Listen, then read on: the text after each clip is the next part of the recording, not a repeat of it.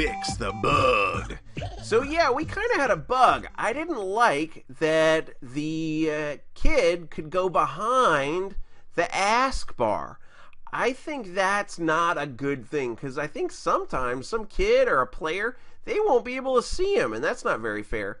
So let's see. I think this is about negative, let's say 25. Negative 25.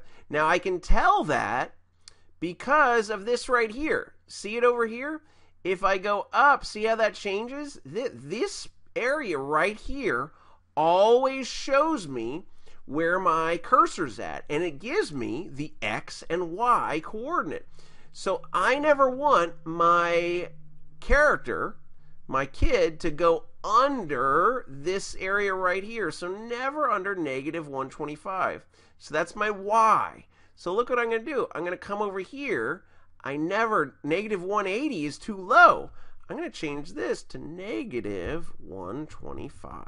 And now, because I changed this, our character will never go below the ask bar and be hidden. That's great.